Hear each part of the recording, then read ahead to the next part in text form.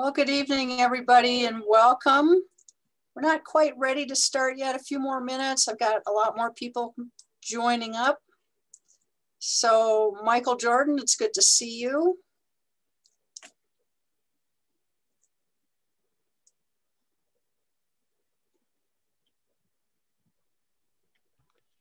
Yeah, this should be fun. I've got a lot of information. Hopefully a lot of people tuning in.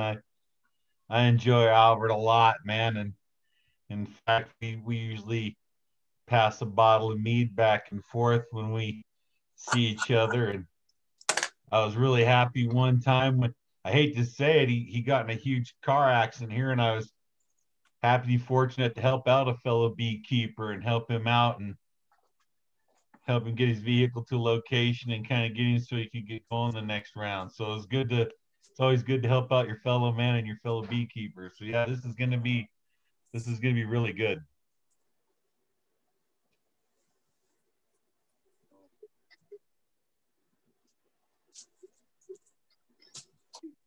It's always good to hear from you, Mike.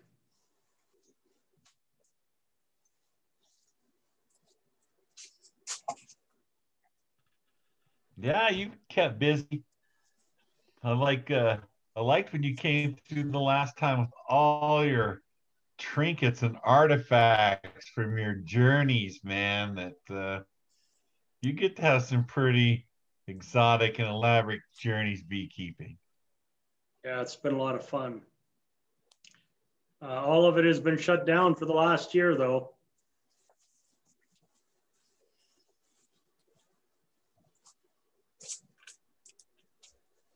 Well, it Yeah, it's definitely hindered some.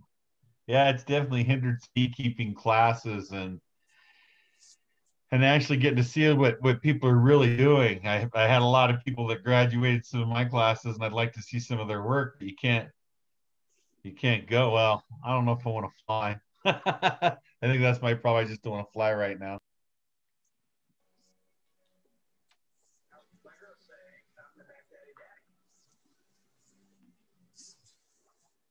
Pretty cold there in Cheyenne.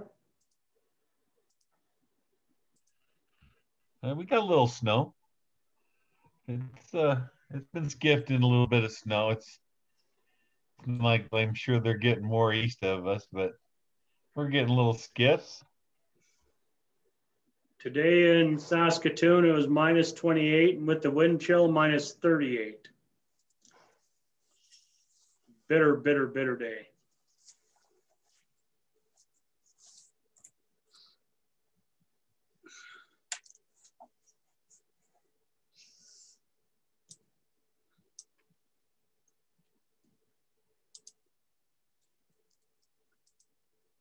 Had to throw up a little hello.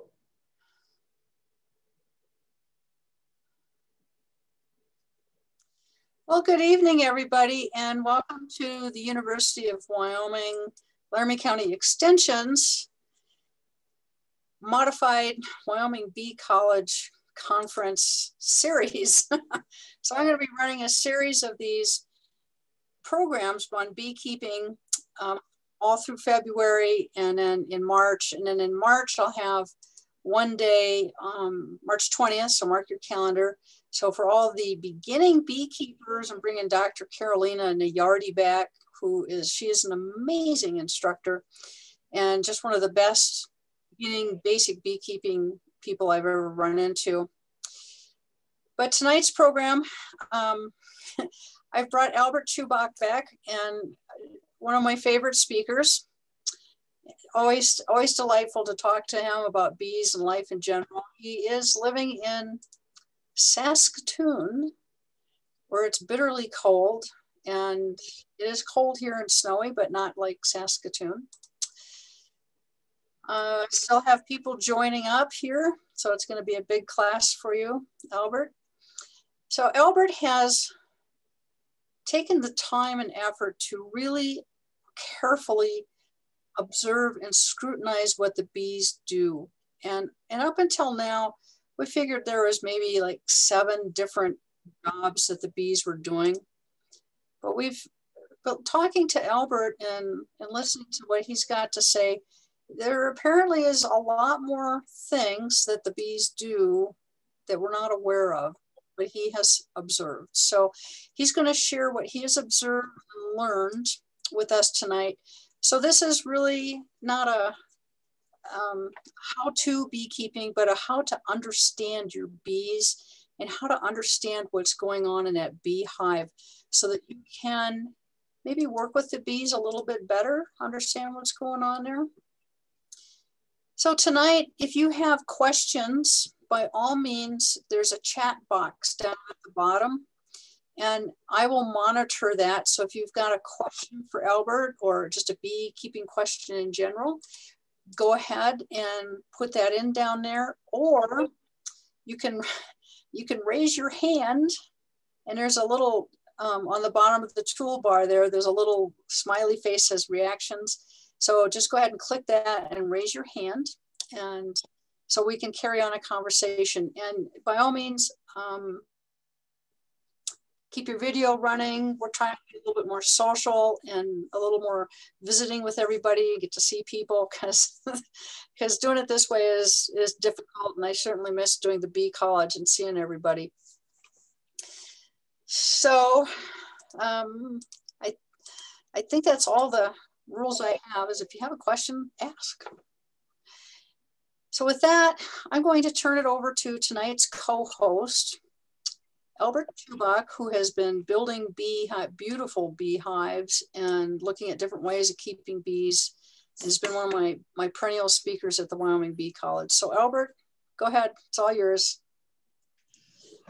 Hi there, I'm in cold Saskatoon. It's minus 28 today with a wind chill of minus 38. So I had the chance to just stay in all day and work on PowerPoint, much better than going outside. The PowerPoint that we're going to look at today is a project that I started earlier this year because we were all closed in up here. And it's on all the roles that are performed by the bees. Now, we know that there's a lot of different things that they do, but typically when I ask, people can list 5 to 8 different things, and that's about all. To me, I discovered a lot. And in doing that, I decided that I would do a book. And the book would be focused to younger kids. And Catherine gave me the opportunity to share some of it here today. You're going to get the first glimpse of what I've been working on all year.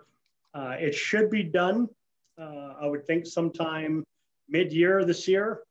And all of the stuff is pretty much original works of art. You'll have a kick out of it.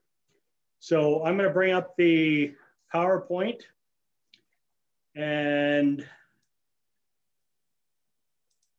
we'll go from there.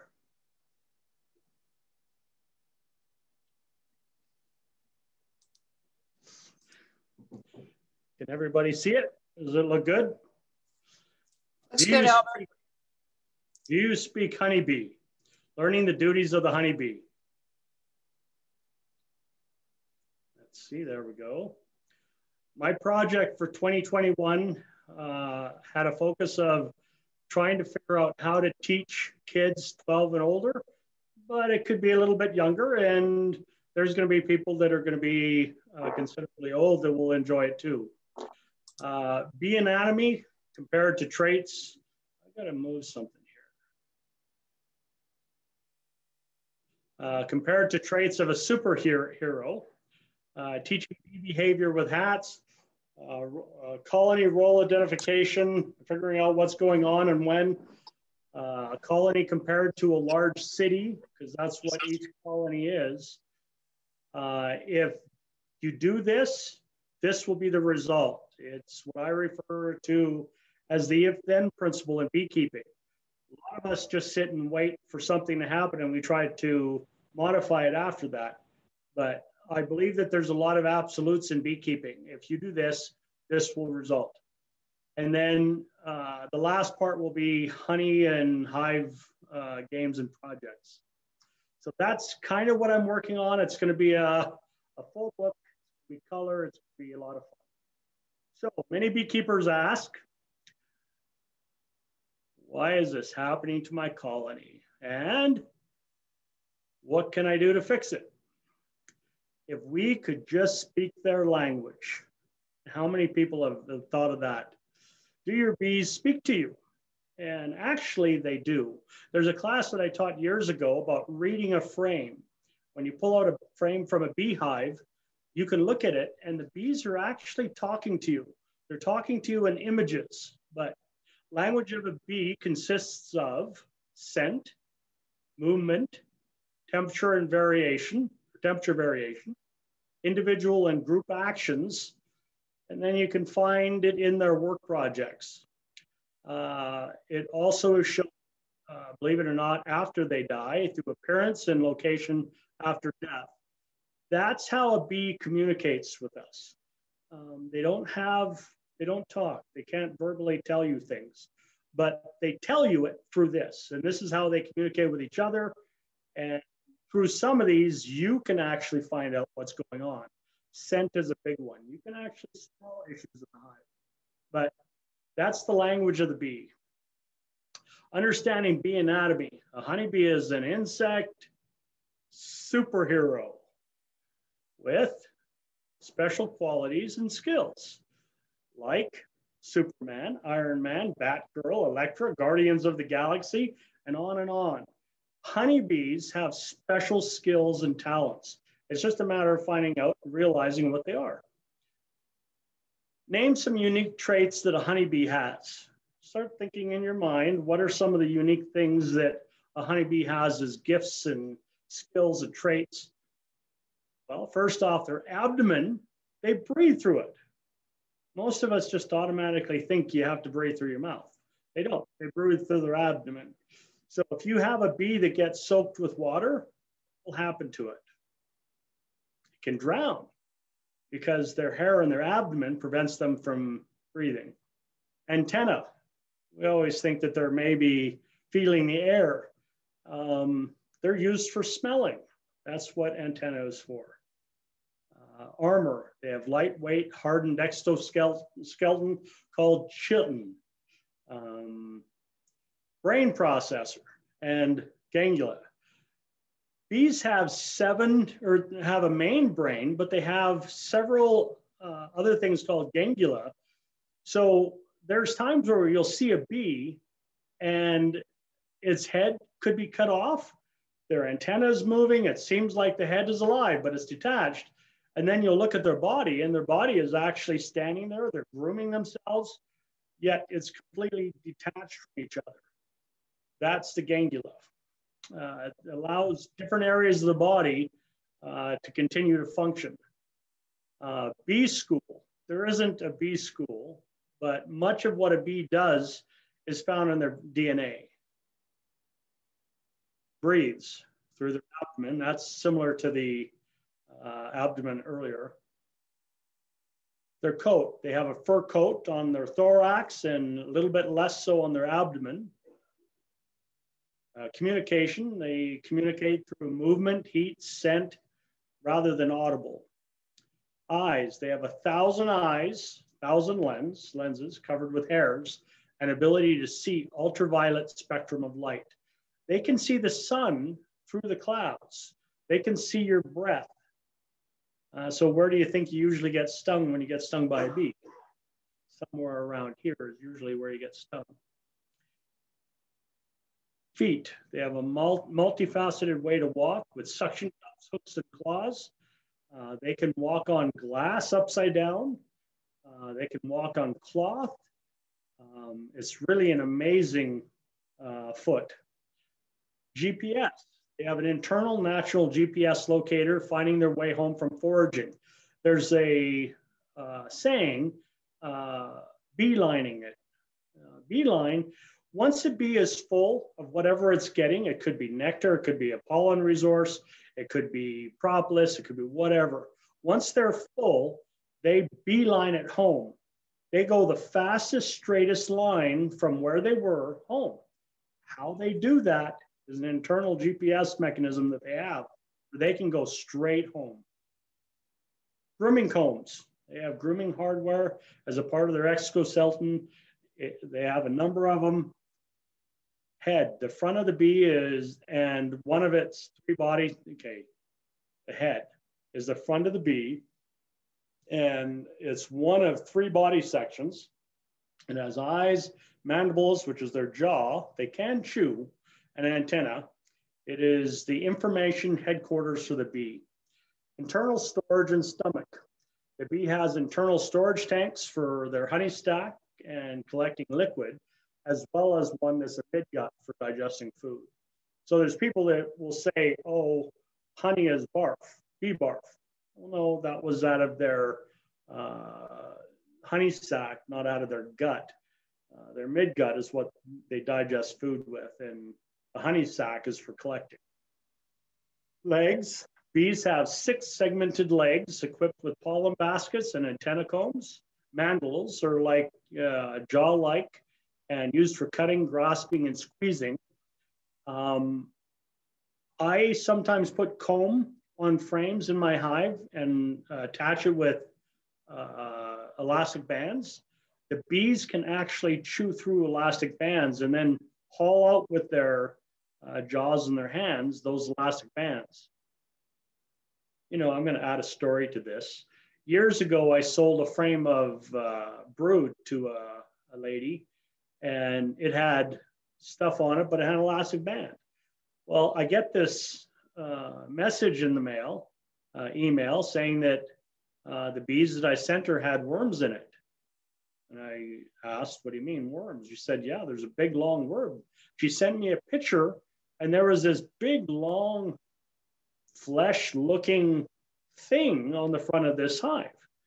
When I looked closer, it was an elastic band. It wasn't a worm. She got it wrong, but the bees actually have a lot of fun pulling out elastic bands out of your hive.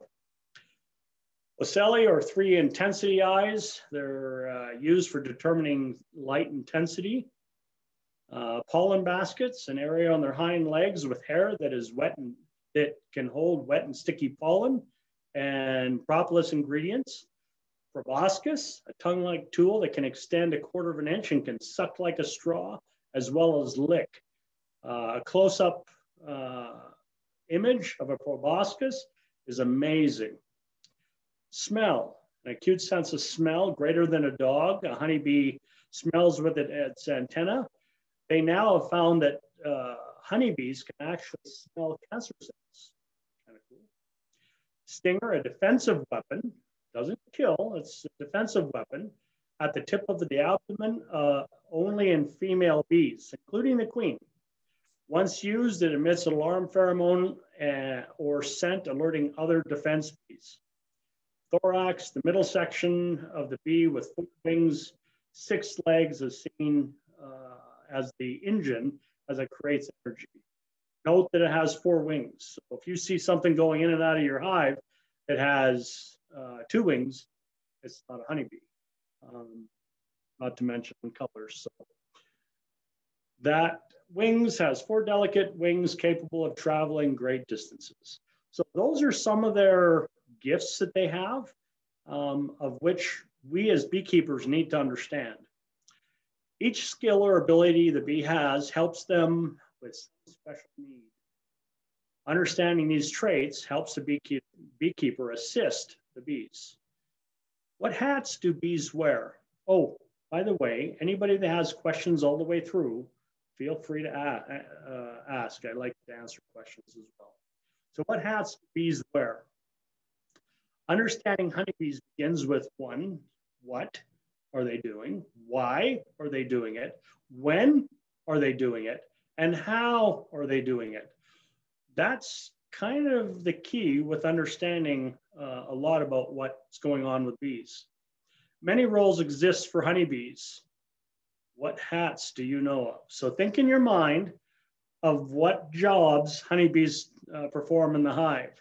There's going to be some that we're going to bring up here that you're going to think, well, yeah, duh, but I never thought of it. So what do you think this is?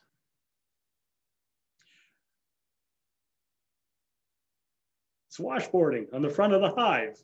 They're dancing. They do it as a social activity. Next one, it's a chemist.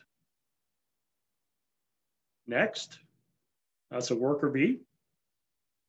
Next, dock worker. Next, air defense.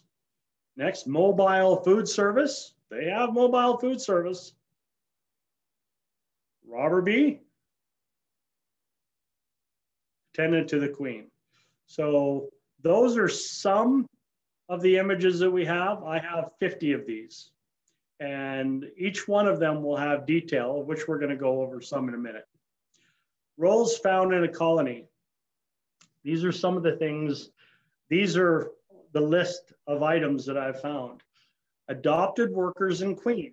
Even within a bee colony, there are adopted bees that have come from another colony. And we mostly use adopted queens in the beginning of the year. We add a queen to a package. So adopted workers and the queens. There's bee drift. There's all sorts of ways for bees to get attached to another colony. But adoption, it happens in the bee world. Attendants to the queen, those that are right immediately around the queen, helping her with everything. Baggage handlers, those at the front that are taking stuff that is being brought in and they're moving it along, such as pollen. The bee that brings in the pollen can't take the pollen off their legs. They need other bees to help with that. Baggage handlers. Cell cappers, those that cap off the cells either with honey or with babies in the brood chamber. Cell inspector. Once a baby has been laid in a cell, it can be visited up to 10,000 times. I've heard 3,500 times a day, but I've also heard up to 10,000 times. So there's cell inspectors where they're checking what's going on in the bee world within that cell. Chemists, they make propolis out of ingredients from all over the place. They get, and that's also their medicine. You have honey that is mixed with stuff, bee bread that's mixed with, so they have a chemist. Child care worker, taking care of the larvae and such, and the small bees that are about to come out of the cells. Disaster cleanup. This crew comes out every time after you inspect your colony. Believe it or not, when you leave, their disaster cleanup crew comes out to repair the things that you've done. Dock workers. Those are the ones right in the front entrance of the hive that are waiting for a job. Drone bee, that's the male. Festooning or scaffolding bee. When there's an area in a hive or well, inside a hive that is open, they'll festoon or hang hand to foot and allow other bees to walk across them to build the comb. And that festooning gets replaced with honey or with comb. Fighting bugling queens. And they actually make a noise. It's a little chirp that you hear when you walk around the hive. If there's multiple queens in a hive, you'll hear bugling, you'll hear chirps. And that's the queens announcing to the rest of the colony that they're going to battle. It's a cage fight. Foraging bee or field bee. That's the bee that's off picking up resources, bringing it home. Glue bee or propolis smearing. Those are ones that are filling in cracks and holes and disinfecting the hive, making it so that it's all safe. Guard bee or military bee. Those are ones that you'll see flying around that when you're around the hive and something's going on and you hear the bees, the pitch go up higher, it's the military bees, then they're in active duty. Garbage removal. There's bees that actually go through the hive and either toss the stuff to the bottom or they clean it out like the elastic bands or they haul it away. Now, see, this is just one column. There's lots of them. Gatekeepers, when bees come in that aren't from that colony, they have the wrong smell, gatekeepers check them at the door. General executioner, there's some that are not supposed to be from that colony that get executed in the hive. Heater bees, providing heat. During cluster times of cold, maintaining it. Nectar cooks. When nectar comes in from a plant, it's sweet water and the bees heat it up and dehydrate it to become honey. House bee or housekeeping bee. They're cleaning everything up, making it really nice. HVAC, they're the ones that regulate the temperature, humidity, and moisture in the hive and such, so that if the humidity gets too low, all your eggs will die. If the heat gets too high, your bees will die. So there's HVAC specialists, hygienic groomers that care for each other. That's not in every hive, but they do groom themselves. Queen wannabes or laying workers, that's when the colony goes for 20 days without a queen. They create a laying worker. Line dancers, that's the bees on the front of the hive it's after a period of nectar flow. You'll see on the front of your hive a whole bunch of bees, and they're all moving together at the same time. It's called washboarding. Those are line dancers. MapQuest or GPS bee, we talked about that a little bit ago. Military Air Patrol, Military National Guard veteran, those are the ones that have stung and they're missing their stinger. Mobile lunch distribution services. While bees are festooning and doing other things in the hive, they're unable to go and get their snacks or get their food. So there's other bees that come along and feed them. Movers specialize in product relocation. Sometimes when things happen in the hive, you put something in the wrong place, you inspect it, change it. The bees go through and they relocate product in the hive to be in a better location. I've seen whole frames emptied and things moved to a different place.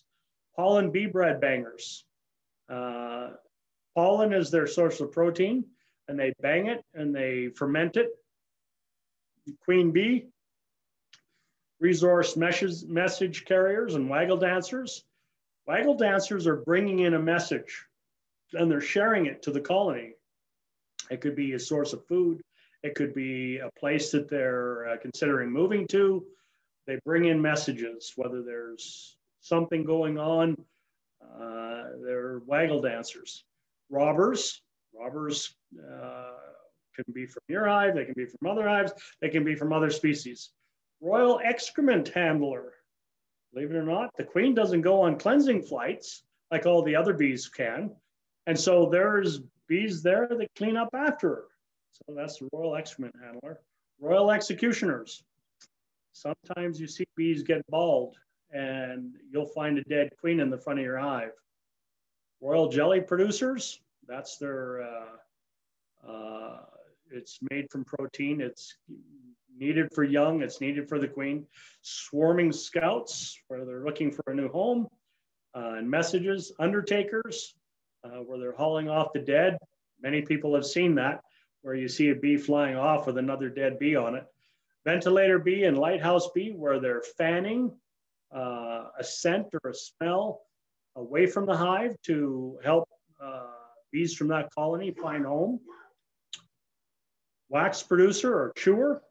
Once the wax is produced, they got to chew it up, deform it like using clay. Worker bee, and more roles exist. So there's lots of roles going on in your hive. And the fun thing is when you're looking at a frame or looking at your hive, trying to determine what job is being performed by those bees. And once you know what's going on, whether it's reading a frame or reading what's going on at your hive, these are fun. And believe it or not, a lot of these you can actually induce, you can create that job to happen. So here's one. He's the bee veteran. You can see that he's missing his stinger. He's gone through a battle. And so in my book, what we're going to have is we're going to have each one of the jobs of the bee, and we're going to have details of what it does, where you can find it, what it looks like in reality, so that if somebody comes and looks, they can actually see where each one of those jobs are and how to find it. So this one, loss of stinger, his appearance, missing body parts. It could be other issues with the bee. Cause, defense of an intruder. Age, roughly 4 to 6 weeks old. where to find inside or outside of the hive, sex type is female, defensive quality, it deters the intruder. It isn't meant to kill it, it's to just deter it. Effects, increased aggression from nearby bees because it's emitting a alarm pheromone. It doesn't increase the aggression of the entire colony, just nearby bees, other defense bees. Buzzing sound has an increased pitch, release of venom, the venom gland, it's a liquid, and mandibular gland, which is alarm scent. Result, offers protection to the colony, and it's fatal for that bee. There's usually about 300 or more defense bees patrolling around a full-size hive. Replacement occurs continually as needed. Color, it's the same as any other bee in the colony. Maybe hairless and black, because that would be more of a robber bee. Weapon characteristics, the weapon is barbed. There's the length. It's used one time and then it's removed. This is Exie the Defender. That's her name. Each one of these has a name. I thought it kind of fun coming up with them. And so as we go through these several that are here, each one of them will have a name, and I kind of enjoyed them. Next one is Savannah the Scout. Hey, Albert. Yep. Before you get going too far, couple questions. So on the veteran guard bee, where she's lost her stinger, you know, the assumption has always been that they die right away, but that's kind of a false assumption, isn't it? Yeah, it's about an hour. I haven't waited around to watch, but I'm told it takes them about an hour to die. After they lose their stinger, you'll see them walking and grooming and almost as if it didn't even happen. But normally when the stinger is pulled out, their intestines and guts are pulled out too. So there's no way that that bee can live without their stinger. There's times where the stinger will scratch your skin and you'll have a mark, you can see it. But because the stinger didn't penetrate, the stinger is still in the bee, thus it's still, that bee is still okay. There's other things like there is venom extractors where the bees will sting the venom extractor and release the venom, but it doesn't kill the bee. But being it's barbed, if it gets into the skin, it loses it. Okay. And then all these jobs that you described at the beginning, that big, huge list, that amazing list, do the bees rotate through the job, or is it an age-related thing? It's age-related in most cases, but they can be induced to go back to a previous stage. And that's where it's really kind of fun, depending on what you do to the colony and how the colony has been changed will depend on whether they can revert back to a previous role. So just because that they're now a foraging bee, they don't have to always stay a foraging bee. If you take a couple frames and move it into another hive to start a nuke, you just created a big change and their job functions and roles all change. And they can be reverted back to prior roles. More questions? Not at the moment. You're doing a great job. Keep on. That's pretty amazing. Here's the messenger scout bee, Savannah the Scout. Each one of these little images have things in them that we kind of put for people to try and catch. I like the fact that the images have the two claws.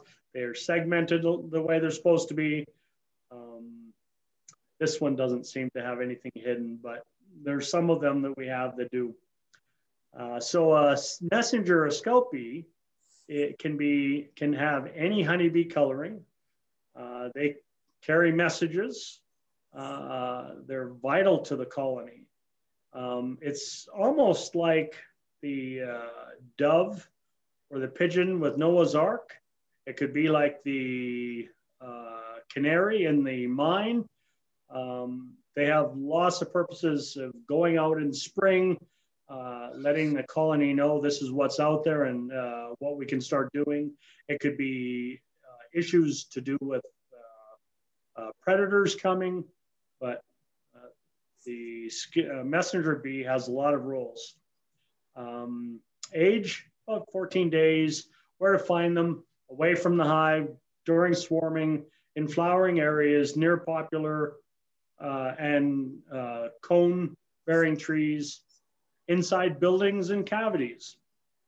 Being it's not out on a mission to collect resources, you can find these inside your house. You can find these in places where you'd wonder what to be doing there. It's a scout. It's checking out the area and taking back information. It's a female, defensive quality, minimal to no aggression. Result, it's bringing regional news back to the colony. There's 300 or more scouts doing various things. Replacement occurs continually. The unique characteristics, this scout is bringing back information, and we're going to have another one in a little bit that's a dance, waggle dancers. Messages understood by nearby bees.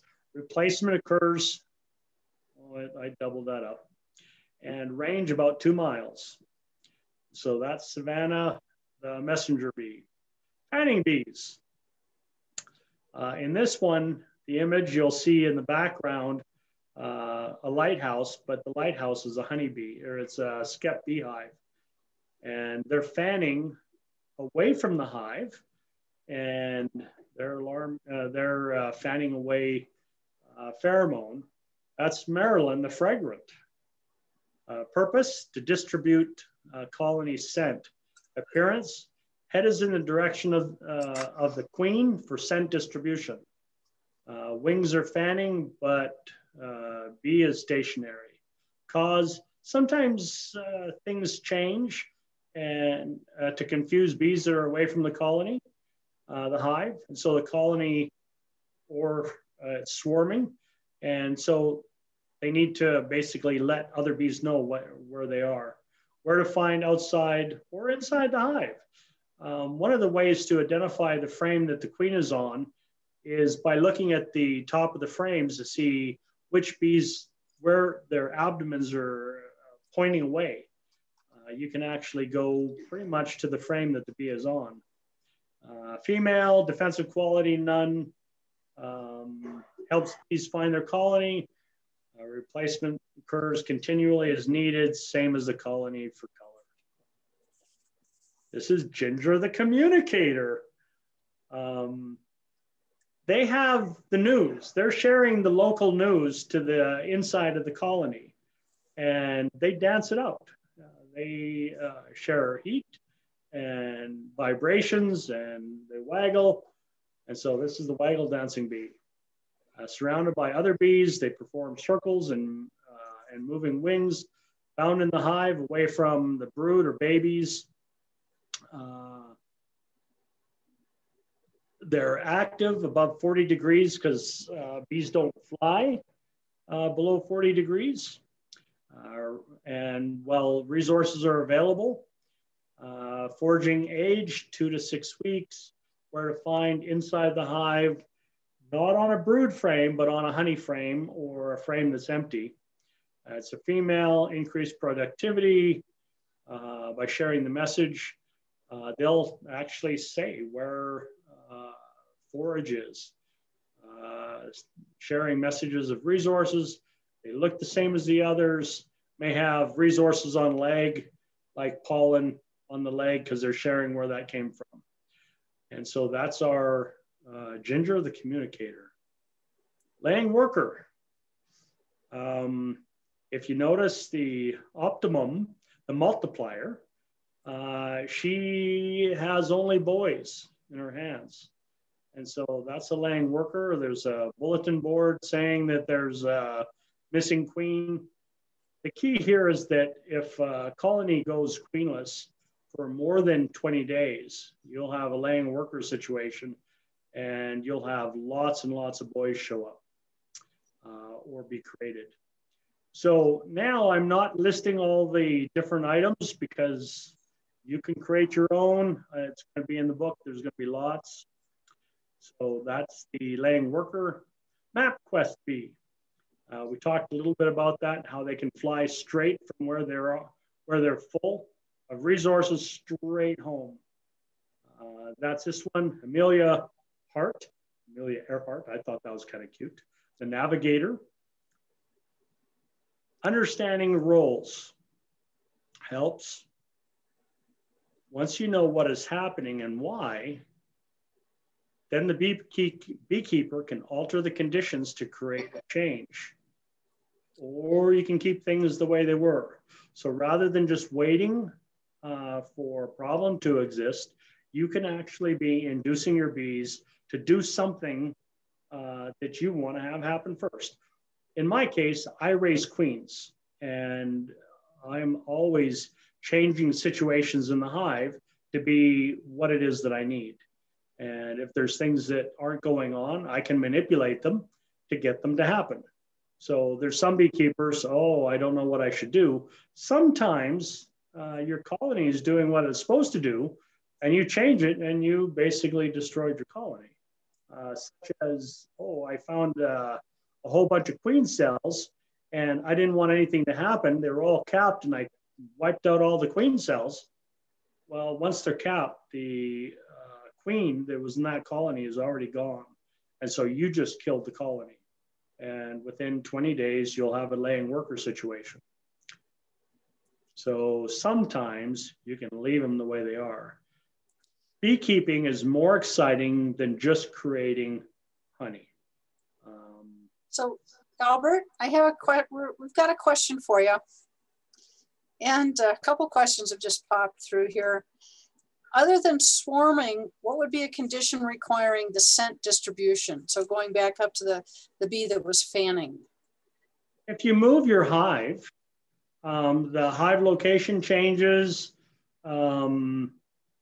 Maybe you're moving frames. Bees get confused and they get out front and they share their pheromones. There's times where I've gone and I've taken a colony that it's a laying worker situation where there's no queen.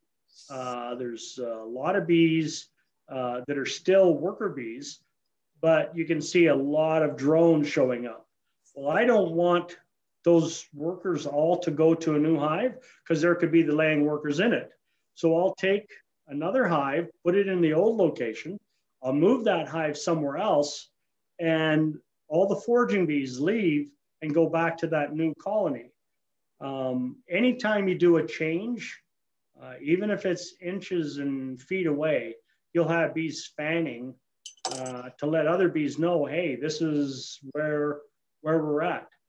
So swarming could be one. It could be moving the hive. There could be something that happened that was bad. I would imagine that happens all the time with commercial beekeeping when they're moving them from one location to a next. They have to do orientation flights. And in doing the orientation flight, learning that new location, you'll have fanning bees. There could be a number of reasons why they could be fanning. But the scent is from that queen. And so when they're fanning, they're sharing the scent of that local colony. Let's say there's another bee that it gets lost. It can come to that colony, but as long as it brings resources, if it brings resources, it'll be accepted into that new colony. But if it's not, it's treated as a robber because robbers don't carry goods with them. So here's a fun question for you, Albert.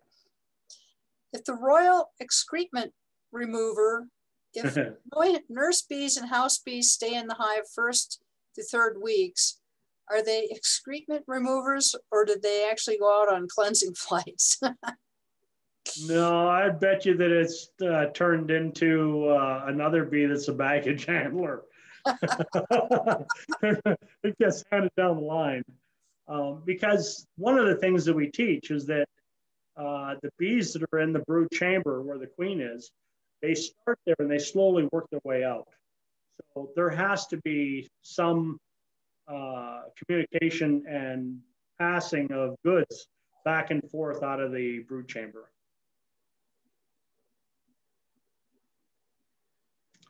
Are there more?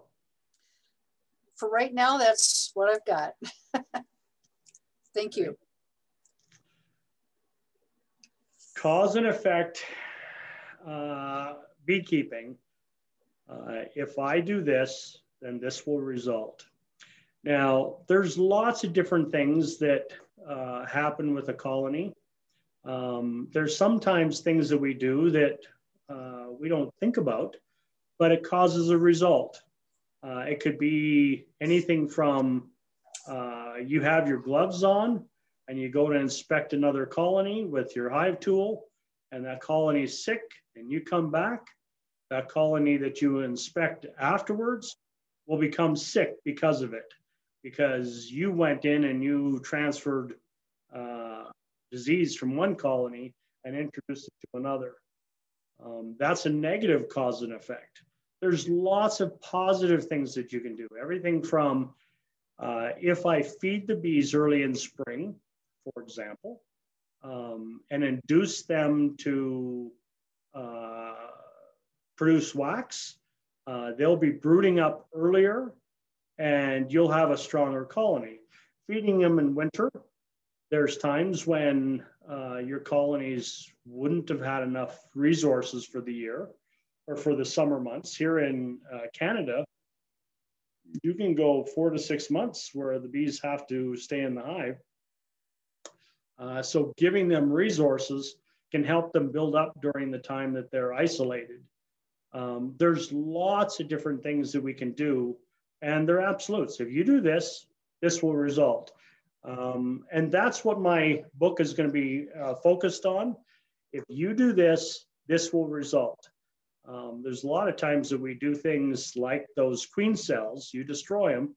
Oh, this is what the result's going to be.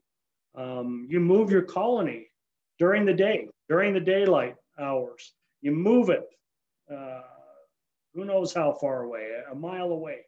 The bees coming back won't know where home is. That's a negative cause and effect. There may be issues where you may want to have that happen. And one example is, let's say you have robbing going on. Bees in the area have somehow found a weakness, and they're coming and they're bombarding this little colony or a big colony, and they're beating it up and they're robbing from it. So you can cover it up with a wet sheet. You can lock the bees in the shade, or you can move them to another location. Here's one that I saw actually on Facebook today. It showed a plug, and underneath the plug showed honey dripping down the wall. And, well, okay, one, that's telling you that there's bees in the wall. But what some will miss is that bees will never tolerate honey to be leaking inside their colony because it induces robbing. So if there's honey leaking down the wall, that's telling you that the colony is dead and that it's being robbed out. And so that's just a sign. It allows you to see what's going on. There's another little trick that I teach. Let's say you have bees in an area where they shouldn't be. They've gone into a fireplace chimney, they've gone into a flue or a stone wall, or some place where you can't physically go in and remove them, or you just don't want to do that. And one of the little cause and effect is, because you know, from what I just told you, that honeybees won't tolerate honey leaking in their hive because they know that it's going to induce robbing. If you have a colony that is in a location where they shouldn't be on a nice summer's morning, go smear honey all over the outside of that entrance, all over the wall, just a whole bunch. And then what's going to happen is the bees in the area are going to find it. They're going to know that there's something wrong because no colony would have ever left that. And they're going to clean it up and they're going to look to see where it came from. the poor bees that are hiding in that little hole are thinking, how did that get there? We didn't put it there. And then next thing you know, that the bees are robbing, they're actually entering the colony and they're stealing resources. And what will end up happening is the colony will leave, they'll vacate, they'll take off because they're losing their population. The queen will leave because she's not getting her resources.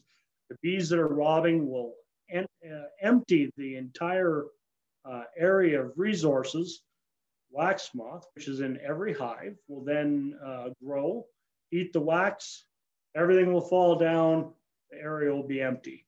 And so a simple way to get bees out of an area where they shouldn't be is on a nice morning in summer, just smear honey on the outside of the opening until other bees find it, which will be soon because they look for the scent, and they'll end up telling all their friends. The wasp will tell their friends, and before you know it, the whole area will be covered with hundreds and hundreds of bees and wasps going for a free lunch.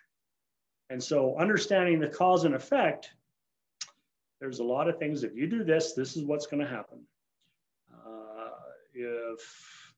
What's another one? Bees are drawn to light. If you have bees inside your house and they're flying around and you don't want them there, how do you get them out? Close all the windows, put drapes all down, leave one window open with the light and open it up. And the bees will look to that light and will fly right out of the building because that's what they're looking for. So cause and effect. So it's in everything we do with beekeeping. The sad thing is that we always look for it after the fact rather than looking for things preemptively and solving the problems before the problems happen. Questions? None? Not a one?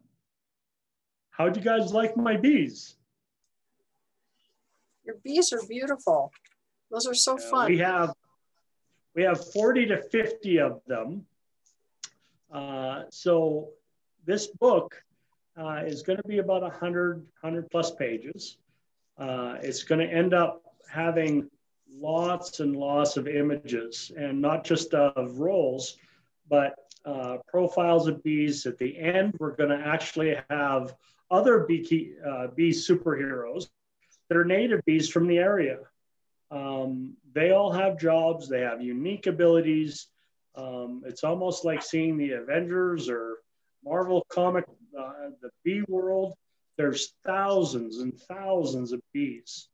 And a lot of bees have different jobs and they look differently. We might look at them and think, oh, they're going to sting, but solitary bees aren't looking to sting anybody. Bumblebees will. And so that's, I think, most of what my book is going to be. There's going to be lots and lots of stuff. And the whole focus is to teach from a child's perspective of what's going on in a hive in a way that they already understand. And the reason is you have kids that play games and they understand characters of games like no other. They'll memorize that they can do this and they can do that. Well, this whole book is going to focus on how their roles can affect their abilities and what they're doing to be successful. And yeah, it's going to be a lot of fun. I think that's it. Okay, so Albert, a couple questions. What we would like is we want questions. Yeah, I have a couple questions here. If the bees have to vacate quickly and the queen is still heavy, how can she fly? What goes on if they have to leave quickly, but the queen can't really fly? They leave her behind. A lot of times before she swarms, she'll be weaned off of food for a little bit to get smaller. But there's times where I've seen swarms that the queen is so big and heavy that she can't fly. she lands right on the ground, and that's where she sits until she can lighten up a little bit and gain a little bit of strength, and then she can fly off. Yeah, but we want big queens. A big queen is a sign of a strong, healthy queen. Yeah, good question. So is there an average number of bees in a colony? Yeah, about 60,000 in a full-size hive. I've told that they can be bigger, up to 120,000. Small colonies can be like ones that I have. I can start a colony with about 1,000 bees. A package of bees is between 7,000 and 10,000 bees. What about a nuke or a nuke? A nuke. Yeah, a nuke. My little kitty. A nuke is a half of a colony. It's probably about the size of a package. Swarms can be considerably bigger. I've captured 13-pound swarms. So imagine catching bees, how small a tiny bee is, and having that weigh and finding out that the weight is 13 pounds. That's a lot of weight for a tiny little honeybee. Yeah, that is. That's a lot of bees. So yeah. So Albert, in everything that you've looked at and watched the bees and all your observations here, how do you account for the great diversity and yet they still work as a unit? It's a very their whole focus is to work for the team. There are individual jobs, there are community jobs, and there's regional jobs that are done by the bees, but their whole focus is for the colony. So for example, a honeybee, if it's getting old and feeble, it typically isn't going to die at the colony in the hive. It's going to die away because they know that somehow innately in their DNA that if they are near the hive, it's going to cause other issues. For example, let's say you have bees that are dead around the front entrance of your colony. You're going to have wasps and hornets that are going to come and take those away. Once there's no more of them to be hauled away, then the wasps and hornets attack your colony. So it's important for you to keep your colonies clean. Otherwise, you'll have issues. And so, yeah. So I'm going to kind of skip around on some of these questions just to keep some unity here. And it appears bees may have multiple jobs throughout their lives. What turns on the switch from one job to the next? Mostly age, but understand that they could be doing multiple types of jobs at one time. When you look at all these different types of jobs, a bee can go between some of these jobs and be performing a couple or more of them at one time. But you can see them, you can identify the individual one being done. Well, you can't see the chemist. That's a hard one to see. Dock workers you can see. But there's a bunch of these that they could be all being done, or a bunch of them could be done at the same time by a bee. Most of the jobs that are performed start and they progress with age. As there's a need, my internet connection is unstable. As there's a need, the bees fill it. That's just the way it is. In our society, we usually have people, you ask for somebody to do something. In a bee's world, it's not that way. They fill jobs as it's needed. And again, it's mostly by age. As the bee gets bigger and older, it moves on to other jobs. One of the ones is like, okay, here, let's go on to one that is where they're producing wax. Well, bees that are creating wax, they eventually stop. But they can be induced to make wax again. Because if you take a group of bees from a colony and put it in with a frame of open brood that has eggs, all of a sudden you have bees that are producing wax again. And so you can induce bees back to prior jobs. But most of these jobs, they progress with age. And a bee lives 4 to 6 weeks. So some of these are early. The ones that are around the queen, the attendants, are younger. As they go out of the hive and forage and defend, those are older bees. So Albert, do the bees change their behavior or their jobs if they've got varroa mites? Or any other, any of the viruses? I know the viruses can really make them change. What's your opinion? There's some, for example, a groomer bee. Grooming bees will care for each other, and we want that to happen. It's hygienic behavior. And so one of the traits that we hope is that if you have mites or if you have issues with mites, that your bees will be hygienic, where they'll clean each other's mites off of each other. And so that is a behavior that isn't in all colonies, but you want it to be. And that's as a result to the varroa mite. So that is a job. The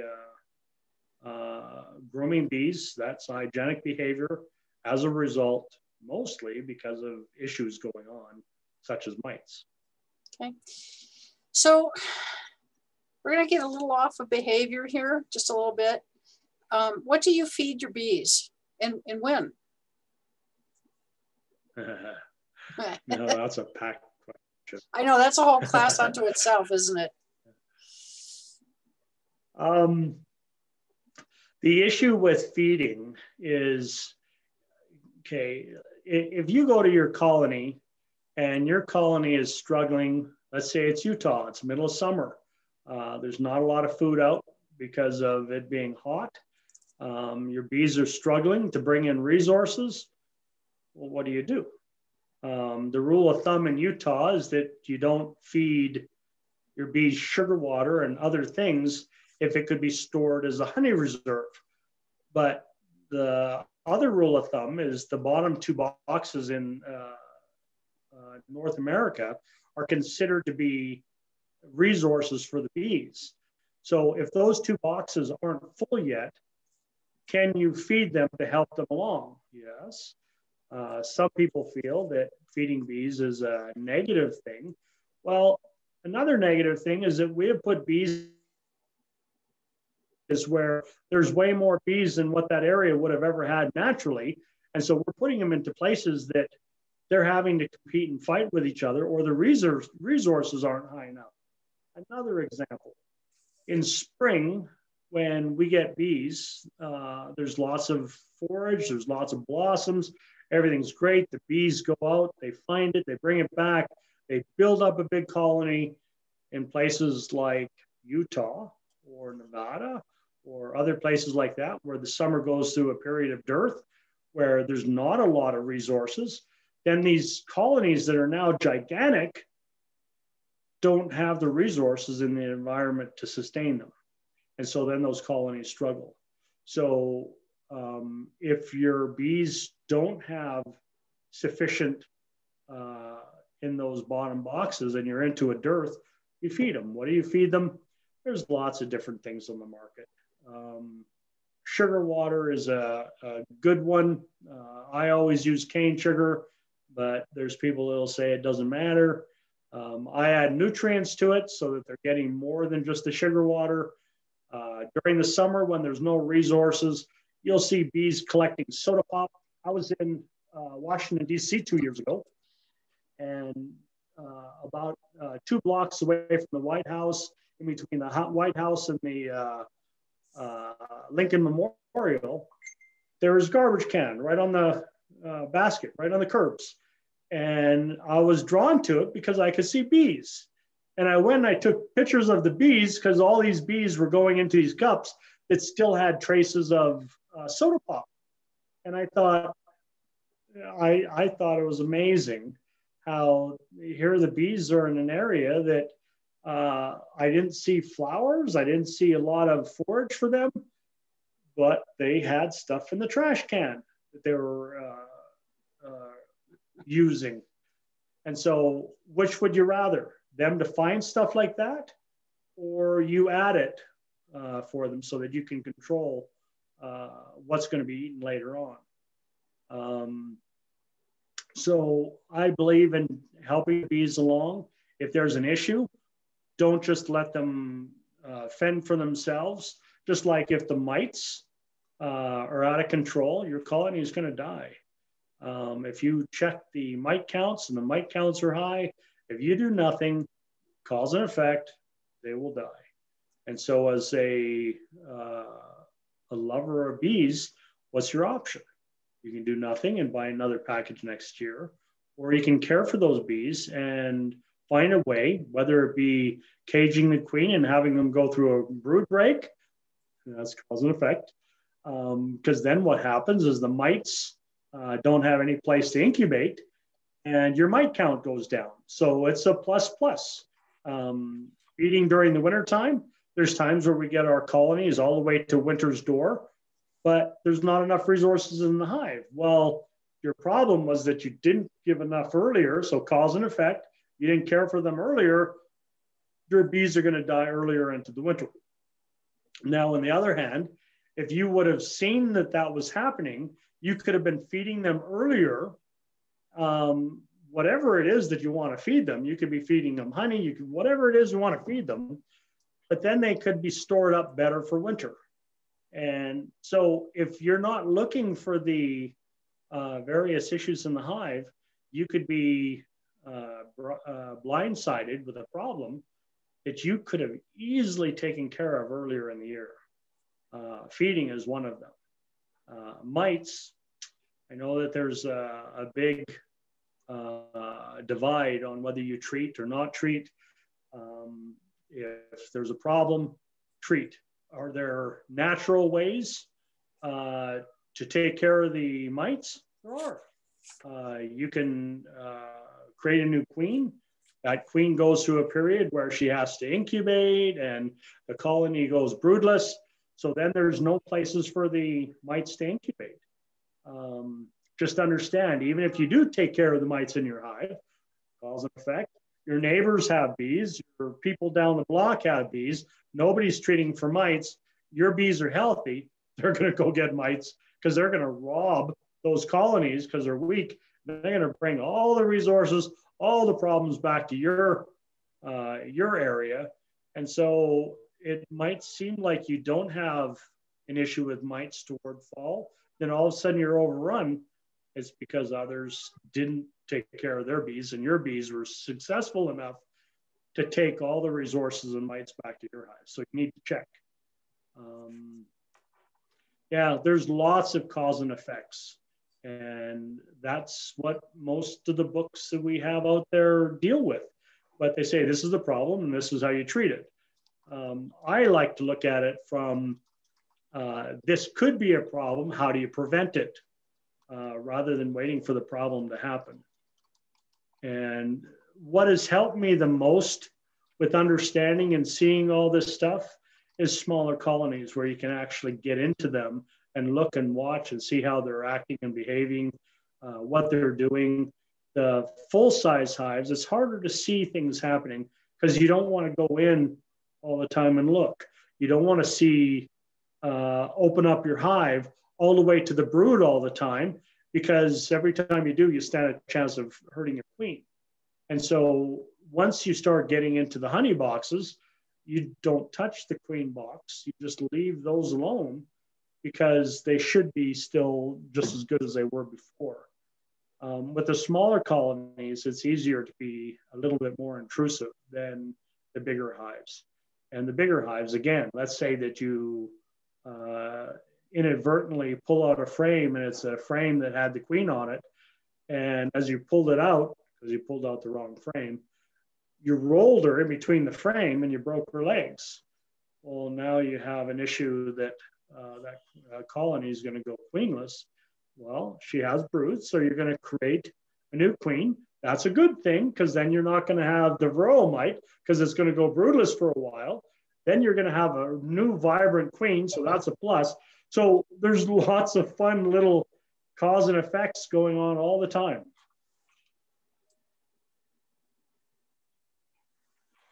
So Albert, a couple more questions here. How do you tell whether there's a nectar flow or a dearth of nectar? I mean, that, for me as a horticulturist, that's an easy one, but go for it. I should let you answer it. It's your show. I look to see if there's wax being built. If there's wax being built, you know that there's nectar flow going on, because that's how and why they create wax. If you see flowers, walk up and down your block. If you see flowers, the likelihood is you're going to have nectar going on. The more flowers, the more nectar flow you have.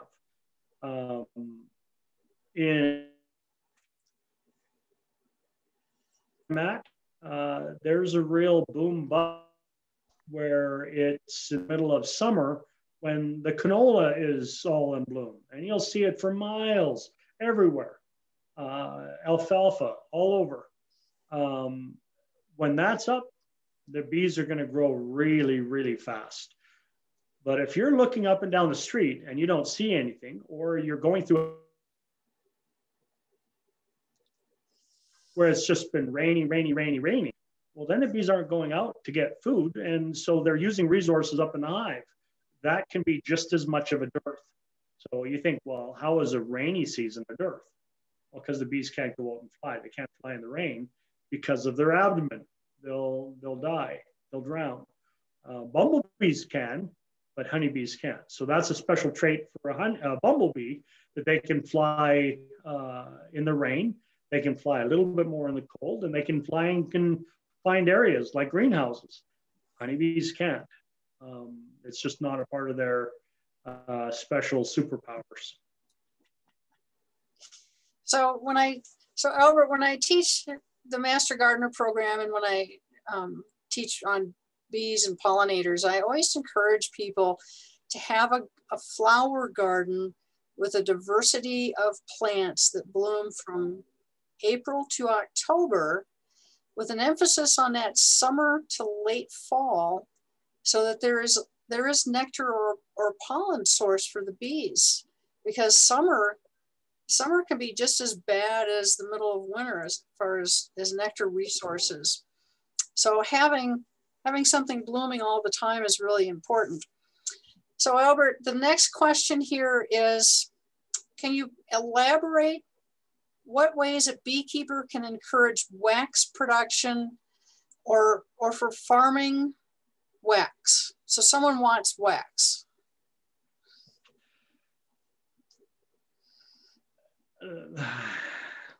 The way I do it is I feed my bees. If you want wax, see, one of the things, and don't get this all wrong, but understand it, I want honeycomb. That's one of the things that I shoot for. But one of the things that's hard is to get the wax made that they can put the honey into. So I'll have a hive that I'm actually feeding, where they have all the resources that they need to build lots of wax. Once the wax is built up, I then move it to another colony that is in an area where they can actually fill it with resources. So one of the easiest ways to produce wax is by feeding your bees. Sugar water is a phenomenal inducer for them producing wax. And so that's how I would do it. If they're in an area that is full of blooms, they're going to produce tons of wax because they have the resources and they know that they're going to need the room to expand.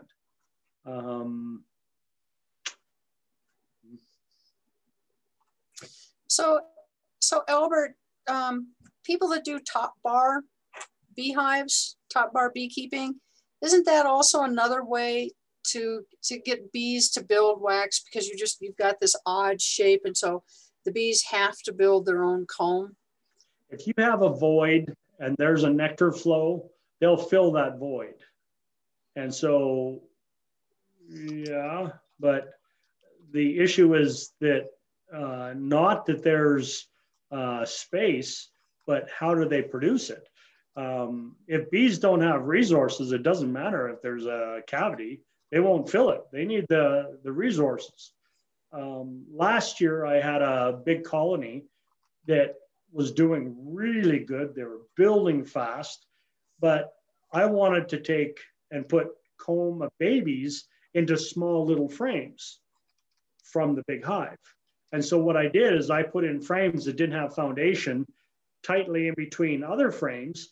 And then these frames that were in the middle got filled with natural wax. I then pulled those out and cut them and put them into the smaller frame and replaced that empty frame back into the hive.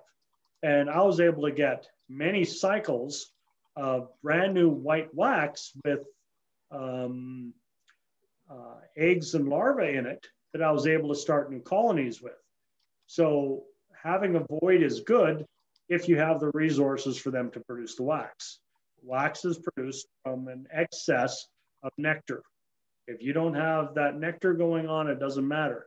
You can induce the nectar by feeding them. Okay. Okay, so this one's a little tricky, Albert. I'm not sure I don't know the answer on this one, so we're going to try to stump the beekeeper here. Can you talk about the importance of mushrooms? I hear that psilocybin is really important to their health. Yeah, I don't do much with mushrooms. I know that trees that are old and rotting have cavities, and that those are the locations that bees go to in nature, and that they do well in it. So there are issues that I know of that mushrooms and bees would be in harmony with each other, but I haven't done any testing with mushrooms and bees. I've seen stuff and heard stuff, but for me, I don't know. Yeah, the University of Washington is doing quite a bit of research with the mushrooms and extracts from different species of mushrooms, different cultivars. So I read about it, but I'm not sure I'm not convinced, I guess. So here's one that's kind of a political box. What are your thoughts on neonicotinoid poisoning in the hive? And I can kind of give some clues on that one too, but go for it. Yeah, we know that it happens. One of the questions that I ask people is, what's the risk of pesticides being an issue in a city? Okay. The next question that I ask is, how many people that use pesticides from, say, Home Depot or maybe not even any kind of department store, do they read the label before they use it? Most people don't. The issue with flowering fruit trees, you're supposed to treat them when they're at the end of their flower so that they don't have the bugs that are in them. Yet you're not supposed to do it during the day because that's when the bees are all foraging. Even if you were to treat it and you did it at night, the issue is you should be moving the bees from that location. So are there issues with needle? Oh, I think they're all over the place. And it's in pollen, it's in nectar, it's in everything. And the key is to make sure that you're doing everything you can to keep your bees away from that. So Albert, I'm going to wait. To be honest, I don't know how you can stop, especially if you're in the city limits. I don't know how you can avoid it because I think there's going to be a lot of stuff being used. And here's one example. And it's a horrible one. I had about 15 to 20 colonies on one street in Draper, Utah. And I think I had about 3 colonies per house. They were up and down the street. It was really nice location. It was within a half a mile of the mountains. And I got to the middle of summer and these colonies were growing great. Well, one of the homes that they were at, I had 3 colonies. The backyard was about a half acre of just zucchini. And zucchini produces not nectar, but pollen. It produces lots of pollen. And anyway, we went from midsummer to later summer. And when I went back after adding boxes to all these colonies, because they all were just going great, I went back and every single colony in that neighborhood was dead. Dead. There's bees dead everywhere. Inside the hive, out the front of the hive, there were dead bees everywhere. And I was just really bummed because that's a lot of colonies. It wasn't until a year or two later that I was moving from the neighborhood that a lady that I had bees at her house wanted all my raspberry canes. And so she was digging up all these canes. One day when I came home, I went to talk to her in my yard and she said, you know, I want to come clean. And I said, what do you mean come clean? She said, well, you remember the bees that you had in my backyard? And I said, yeah. And she said, you remember all the zucchini plants? I said, yeah. And she said, well, one day, this was our first year planting anything. We had never planted anything before. And she said, we had these little bugs on our zucchini flowers. And so they went into a store and asked what we should do. We have bugs on our flowers. Well, that's a fairly generic question. And they were told to sprinkle 7 on all of the flowers. Well, that's like putting poison into a candy dish and putting it on your counter for all the kids in the house to come and eat. And so what happened is the bees were going to the zucchinis for protein, for brooding up and for growing and feeding the queen.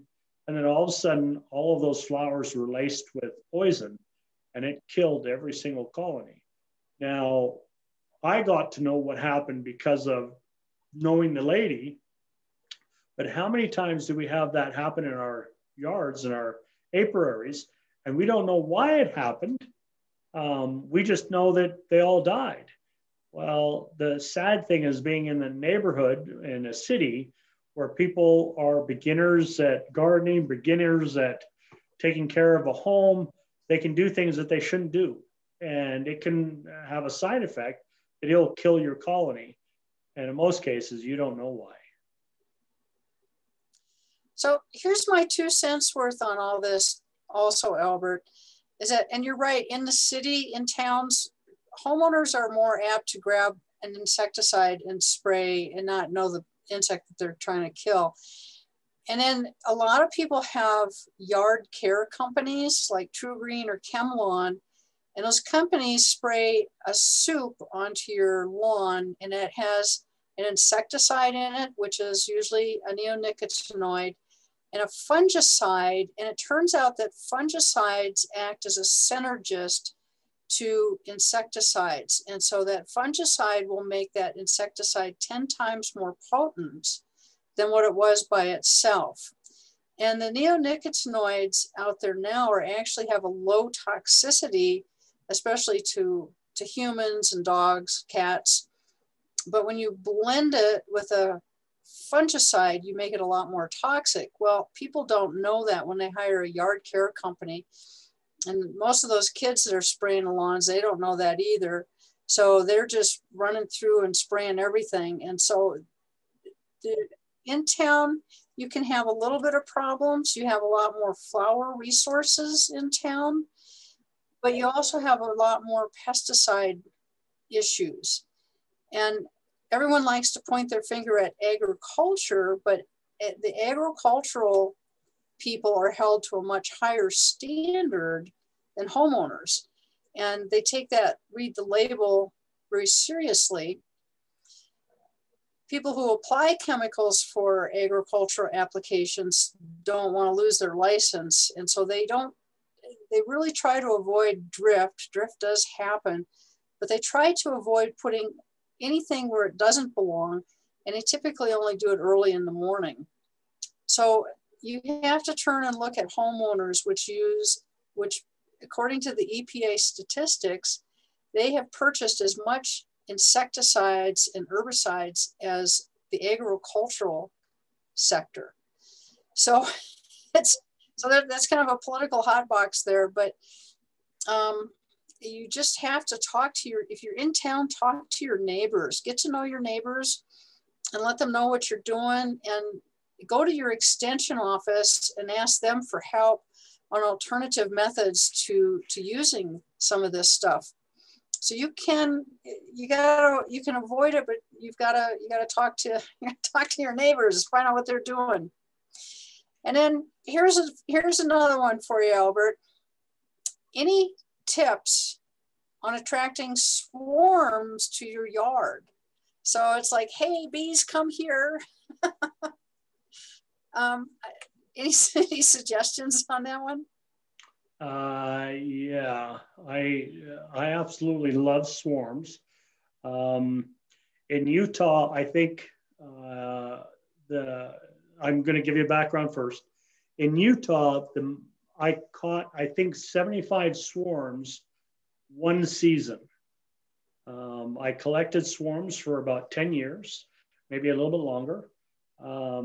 And I've done cutouts for about 10, 12 years. One of the things that I've seen on every single cutout that I did, without question, even here in Saskatchewan, that within a yard or two of where they chose to be, there was a water source. Bees can fly a long way for food, but they can't go very far if their colony is overheating. Babies in the hive, both eggs and larvae, if it gets too hot and dry, they'll die. And so they need to be near a water source. So one of the things for helping a swarm come near you is have a water source. That's vital. Food, they can go a long way, but water, they can't. Lemongrass helps induce the cavity that the bees want to be in. There's people that say, oh, it has to be north facing, south facing, or whatever it is. I've seen every location you can think of for honeybees to be in. High, low, ground, rocks, in bushes. I've seen them everywhere. But if you're going to try and induce them, have about the size of a single standard Langstroth box.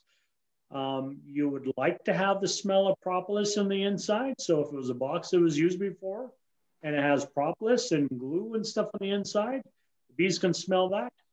If you don't have much, you can always go get some beeswax and melt it on the inside of the box. Don't ever add food to an area that you're hoping to get a swarm in. Food induces a robbing frenzy, and a colony will never go to a place that there's a robbing frenzy because they have to defend right off the bat. So don't put in food, but put in all the smells that you can possibly put. You can put propolis, you can melt it, you can burn it on the inside, you can put wax, melt it, burn it on the side, you can use lemongrass. There are different places now that have queen pheromones. If you ever have a queen that dies and you have her, take her and put her in alcohol. And then that alcohol is a queen pheromone. It smells like a queen. And you can use that inside any bait hive box that you have. Matter of fact, I used to have a little jar and all the queens that I would get would go in there. Virgin queens don't really count. It has to be a mated queen. And keep them, don't throw them away. You can use that for swarm lure all the time. So yeah, you can put in frames that have pollen, just not honey or nectar. Yeah. Okay. So can you talk a little bit about water and what's needed as far as, you know, like put out a dish with rocks in it, or talk to us about how you water give your bees water. I used to think that you needed to keep water 15 feet or further away from your hive because it was hard for bees to locate it. But when I was in Jordan, the country of Jordan, I saw bees going to water sources wherever they could get it. And it didn't matter how close it was to their hive. So have it there. Now, Dr. Hoon, which you've had him at conferences in the past, there's an article that he has in the Bee Culture magazine where he did tests, and back in China, he discovered that bees would even visit urinals for water because of the salts that are in them. We might think that bees just need fresh water, but they also need salt water. I've seen bees in Utah going to little sludge ponds that are just yuck. We think that they need fresh water and not pond or sewer, but what would they have had in nature in the past? I've seen animal salt licks that have formed a little puddle where the animal licks. And I've seen bees all the way around that little indentation licking up water, which must have been high concentration of salt. I don't think it matters so much anymore what type of water it is. And I don't think I would care so much of where it's located. However, I don't like things to be too close to my colonies because I don't want to induce something that's going to cause another problem. So I put a water source close to my hives. It's bringing in other bees to collect water, and inadvertently, some scout sees another thing, and all of a sudden I have a robbing frenzy. I like to keep things that can jeopardize my colonies away from my colonies. The sad thing with water is in spring, the bees will go to a water source, and once they find it, they're loyal to it. So if you don't start soon enough trying to figure out where the water source is going to be, and they end up going to the pool next door and they get all upset, or the water fountain next door and they get upset, you can't stop them from doing that. You got to move them away for a period and then bring them back. You can't, it's not like you can go talk bee and tell the bees, no, you better not go there anymore. They're going to try and kill you. You have to be prepared for that. And having a water source that you plan on, and the water source could be a leaky faucet. It could be an animal trough. Lots of different ways. But the other issue is that if it's something like a pool or a pond or an animal trough, the sad thing is that bees like to try and hover over the water to collect it. And when they do it, their legs get caught in the water. And next thing you know, you have hundreds of dead bees floating around in the water. Take little wooden or plastic things and throw them in the water so that the bees can land on them, go to the edge, collect it, and come back. If it's an animal trough, the animals can move it with their nose or whatever. Hopefully they don't get stung if it's an active trough. But they need little things to land on. Otherwise, the bees, you'll see hundreds and hundreds of bees that died collecting the water, and that takes away from your population. It takes 4 to 6 weeks for those to regenerate themselves, whereas they could have been productive if you had something for them to land on. It can be wood, can be plastic, almost anything. I've seen a leaky garden hose covered with bees. I've seen little indentations even in salt licks. So water can be obtained from anywhere. What do they do with the water? What's their purpose? They don't necessarily drink it. They use it to control the environment inside the hive. That's the HVAC that we talked about earlier. They have to control the humidity and the temperature. If it gets too hot and if the humidity goes down, your colony will die. And that humidity doesn't have to go down much. And you just lost your colony. And if you lose your colony, if you lose a brood cycle because it got too hot in your hive and it goes through another brood cycle and you lose it, your colony is now dead. They can't recoup. You just lost 2 full brood cycles. You're done. It's over. So water is extremely vital. Okay. Someone asked, how do you prevent mosquitoes and not harm bees with water sources? There's the mosquito dunks, little gray donut looking things, hard as rocks. And it's Bacillus thuringiensis israeliensis. Throw it in there. It's not going to hurt your bees, but it'll take out the mosquito larvae and gnats and midges and all sorts of things. So BTI is what would work for that one. And in Utah, you can be put on the mosquito abatement exclusion list. And when they go around spraying different ponds and areas for mosquitoes, they stop spraying 300 feet before they get to where your apiary is, and they continue about 300 feet after. The other thing is try and find out what the mosquito abatement is using. Because there's some things that they spray at night at dusk, and by morning it's inert. It wouldn't affect your bees. So knowing what they're using is just make a call to your city and just ask how close to this area do you spray and what do you spray with? And if it's something that's bad, you can make a request. So another good question for you, Albert. So what is the highest you have seen bees off the ground in a home of choice, working on a platform idea to keep bears away? Also, how far will they go to find a food source? The highest I think I've seen that I've been a part of is about 40 feet. It was a tree that dropped.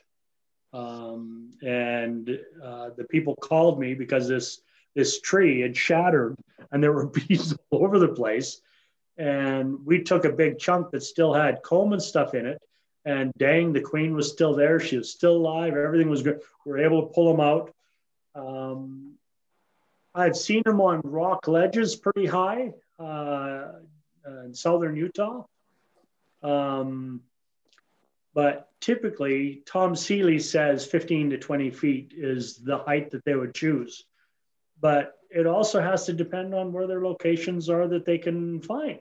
If they're looking for a home and there's issues that it's getting to the end of the day, they don't want to be stuck somewhere out overnight or during a rainstorm or a snowstorm or who knows what's going on in spring. And so they're opportunists. They're going to find whatever space they can. But if it's a big, heavy queen, she might have a hard time going up really high. The bigger the queen, the lower the she would most likely be. Okay. And the other one you just asked was about bears. Yeah. You know, I haven't had to deal with bears, but you don't want them to learn that your hives are a place that they can go to. From what I understand, once a bear gets a sweet tooth. Hello, babe. What's that? I heard somebody. Once a bear gets a sweet tooth, they'll go through almost anything to get to it again. So having them higher off the ground, having them with a electric fence, anything you can. And by all means, don't litter your area from things that you've taken out of the hive. You scrape frames and throw them on the ground, or a colony is dead, so you take all the bees that are in it that were left and you just throw them on the ground, because you're just enticing something else to come and have at it. And once they find that, are they right where your other hives are? Yeah, bears are a tough one. but I haven't had to deal with them yet. Raccoon and skunk I have, but bears. Yeah, so in Wyoming, up in the Bighorn Basin, where all the barley fields are, they have, the beekeepers up there have a lot of trouble with bears. And so they do use electric fence and the solar electric fence. I think they use car batteries to charge them. So they're looking for something a little stronger. Boy, yeah, I see the electric fences being used. Yep. So if you close up your hive prior to mosquito spray, then don't open till a day after the spray. Will that protect the bees from the pesticide? So, so Melissa, you need to get a hold of your city or county or whoever's spraying for mosquitoes. Find out what they're using, because a lot of times they use pretty benign products like the Bacillus thuringiensis. But do get a hold of them, find out, and let them know that you've got bees. And the best thing to do is close up the hive, not let the bees go out early in the morning, or close them up early in the afternoon whenever they're spraying. But it should just have a short residual and not last much through the night. So I'm not seeing any other questions. Again, you know, you're welcome to raise your hand and ask a question direct or type it into chat. I've, at the Bee College, I have Albert do a program called What I Didn't Know, I Didn't Know. And I think you've made it as far as like the 4th slide or something in that program. So Albert's an absolute wealth of beekeeping knowledge and information. I'm not seeing any other questions. Oh, so when will your book be available? I'm guessing by summer. Very good. That's fast. Well, I've been working on it all year, and so I think it's come along a long way. You know, you work things out and you think, oh, it's going to go this direction. And then things happen and it starts going a different direction. And this one has had a lot of different changes, but the artwork is phenomenal. And the focus, again, is teaching kids about honeybees, what to look for, why it's happening. The neat thing is at the end of the book, is a section for magical properties of honey and experiments, things that you can do, and it'll be listed what will happen, and you can try it. So, for example, one of the little magical properties of honey is that honey likes, well, it was dehydrated by the bee. The bee took away the moisture and it wants to rehydrate itself. That's just the way it is. And if you were to take different types of low moisture fruit, vegetables, you can add it to honey, and within a couple of weeks you have honey that's flavored by the moisture that came from that produce. We've done it with lots of different things, from orange skins, lemon peels, papaya, mango, raspberries, strawberries, but you gotta be a little bit careful with those because they have high moisture content. We've done it with jalapenos, taking a fresh jalapeno, putting it into honey, and over the course of 2 weeks, it dehydrates. It dries out inside the honey. And in 2 weeks, you have this honey that tastes like jalapeno. And initially, it doesn't have the heat. But as it matures, it gains the heat. A fun story, I had a whole bunch of jars that I made for a conference, and I brought some of them back. And a couple came into the store. He was like 6'6", and his wife, tiny. And they saw this jar, and I asked them if they liked jalapeno. And they both said, "Oh yeah, we love jalapeno." And I said, "Can you eat it like just raw?" They said, "Oh yeah, we eat the whole thing." I can't. I'm Canadian. We don't eat a lot of hot stuff. And so I asked, there's this jar of honey that I have with this jalapeno that's been sitting for now a month. Would you be interested in trying it to tell me what you think? I want you to try the jalapeno. And so they first tried the honey and they said, oh yeah, it tastes really good. The lady bit probably equivalent to about the little bit of my pinky off of the jalapeno. And within 10 seconds, she was at the garbage can spitting it out and said, oh, that's hot. Well, her husband, this big guy, huge guy, he took that jalapeno, put it right into his mouth, started chewing the whole thing up. And I saw instant tears show up in his eyes. And he finished it, but he said, that had to be the hottest jalapeno I had ever had in my life. So all the moisture and liquid was sucked out of it, and all that was left was the jalapeno. It had a little bit of sweet, but it was very hot. But using that for things like pork, or it would be really unique. Adding it to potatoes.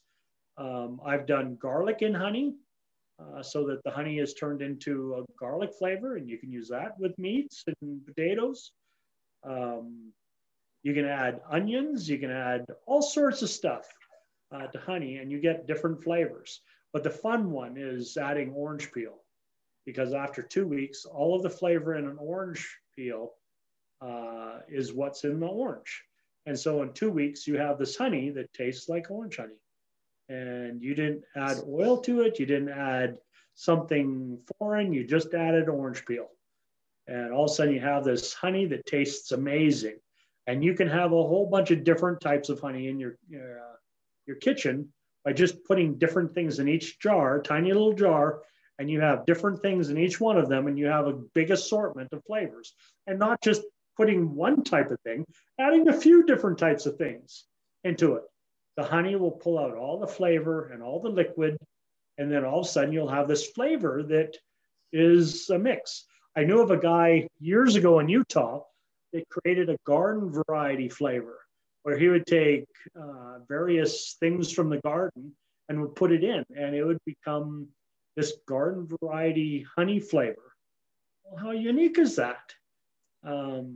So there's magical, neat things you can do with honey, and there's lots of games that you can do, even with a colony. For example, taking a little water droplet and adding it to the front of the hive, and watching the bees come and stick their proboscis into the droplet and suck it all up so it's gone. A little kid can do that, and it's actually kind of fun. If you add honey to your hive, is a bad thing because you can induce robbing. So if you're on a deck or somewhere, put out little things and watch the bees eat it and take it and haul it away. There's lots of little fun games that you can do with a bee colony that isn't a threat to the people doing it, and is actually quite insightful. And so that's also going to be added to the book. There's going to be crosswords. There's going to be a lot of different little things that kids can play with. But I think even adults, the images, the gentleman that's drawing these used to work for Mad Magazine, and he was one of their artists. And he does a phenomenal job. Every time I kind of tell him, well, I need it to be like this. I need to have this and that. And he creates these amazing drawings, and he'll continue. But the book will be really fun. Well, we're all looking forward to it, Albert. That's what a treat that will be, especially for the teachers that are in this program tonight, and something to take to the class in the fall. I had someone come in with a question about what are the challenges of keeping bees at higher elevations other than the shorter season. So you don't have the flower resources up there, and what flowers you do have, those are native flowers. And so now your European honeybees are competing with the native bees. And so the big issue that I have with this is there's not enough resources for everybody. And so usually the native bees lose out on it. So at that elevation, you don't have the flowers. You can try planting, but it is really a challenge to grow at that elevation. So you're going to need to be feeding your bees so that they're not so competing with the natives. That's a tough area to be trying to be a beekeeper, definitely. So I'm really not seeing a whole lot more questions coming in, Albert. It's now 8:16 on my computer. So this has been a great program. I'm not seeing any other questions. Albert, any parting shots for us? Any words of wisdom? No, but if you have other ideas of other roles or things that you've heard that you would like to see included, send me a message, send me an email, Facebook. You can send me an email at albert.chubak@gmail.com. Albert Chubak, at the bottom of the screen, you can see Albert Chubak. So albert.chubak@gmail.com. For example, it was somebody that sent me a message of the royal excrement handler. And I was like, yeah, that's a good one. I like it. So, yeah. And when it's finally done, it'll be on my website, ecobbox.com. I'll probably post it also on Facebook. So if you're looking there, it'll be there too. But I'm hoping by midsummer it's finished. It's coming along pretty good though. 2 more questions. We gotta love this. So first off, you cut your finger, what, a year ago? Oh, you cut your finger pretty bad. How is that? It's coming back. Looks good. Okay, we like to see that. So there's the good one, there's the bad one. This one I can move this far, that one I can't. The most difficult thing isn't that it doesn't have full movement, it has enough. The most difficult thing is here in Saskatchewan when it gets cold, because I filleted it, it cut straight down right through the middle. It cut the nerves and the vessels and stuff. And so here in wintertime, it freezes really easy because it doesn't have the circulation. And so it hurts really bad if I went outside here right now and it was cold, I went to shovel, I'd have to have something additionally on this thumb because it will get cold really easy and it hurts. So other than that, it took a long time to, I've been around power tools for 35, 40 years. And after that happened, I really became skittish around the tools. It was a stupid thing I did. I shouldn't have done it. I knew afterwards I shouldn't have done it.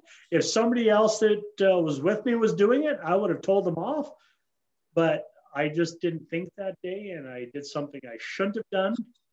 And once it happened, dang, to be around another saw where that thing's turning and it doesn't have any bad feelings if it hurts you, it's taking me a little bit to feel comfortable around stuff again. That was a bad enough injury that I second guess everything I do now. It was a bad injury. They thought that thumb was going to have to be cut off. And after I did it, I looked at it and I could see half of my finger just hanging. It was all the flesh. And my first thought was I have to drive myself to the hospital like this. Well, how do you drive yourself to the hospital while you're holding your thumb? I couldn't even open the van door. And before I got to the hospital, I was already in shock. I passed out when I was there, and it was pretty bad. Yeah. So, but if you don't get back on the bike, maybe you never will. So I did, and I've been making stuff again. we would miss your bee boxes if you stopped. That would be tragic. That would be a double tragedy there if you stopped making your beehives. I've tried to think of other ways to do it, but there's none. There's none. I need to be the one being a part of it. And for me, I just have to build up the guts to be around those and learning to be safe. Before, I used to do things that were really high risk. No, now it's okay. If I do this, how can I do it in such a way that there's no risk? And so I've developed lots of other different jigs to make it so that my hands aren't close at all to a moving blade. And others will say, well, why don't you get the saw stop? It's a table saw that it stops the instant that you touch the blade and you don't get cut. But it's a $3,000-$4,000 item. And you get small companies, that's a lot of money to fork out. But this was a lot of money to fix. Yeah, I was going to say, that wasn't cheap. It still costs. Which one do you do? Do you chop it off or do you invest? Well, sadly, the money, rather than investing it, I'd rather put it back into my product and have something so that the company can grow. So it's what game do you play all the way through, trying to figure out which ends do you meet and which ones do you not? It's tough. But let me just tell you that was awful. It was awful. We're glad you survived. We're really glad. Yeah. So Albert, it's almost 8:30. I've had you talking for 2 hours now. That's awesome. All your information and your knowledge on bees and beekeeping. I'll definitely have you back probably after the bee college when beekeeping really starts to get into the swing of things, and get some of your wisdom on hive inspections and installing bees and what to look for in those first few weeks. So with that, I am going to call an end to our program tonight. And I want to thank everybody who has hung in here to the end. I appreciate that. Albert, it's always a pleasure. It's just always a pleasure talking with you. And I met Albert back in 2014 at an American Beekeeping Federation conference. And I'm so happy I bumped into you out there in Anaheim. That was very serendipitous. So this has been recorded. I send it to my secretary who tidies it up a little bit, and then it'll be available on the Laramie County Extension website. And Albert, definitely you'll get a copy of this for sure. So anyway, I want to thank everybody for joining us for the first program for the Wyoming Bee College Conference mini-series. And I wish everybody a good night. So again, thank you.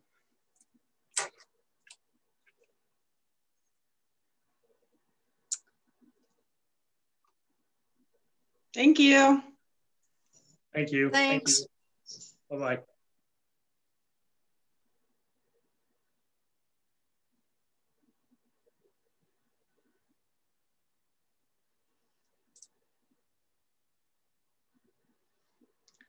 I'm not sure how to turn it off. It's on my end here. Yeah, everybody have a great night. Be safe. Be careful out there.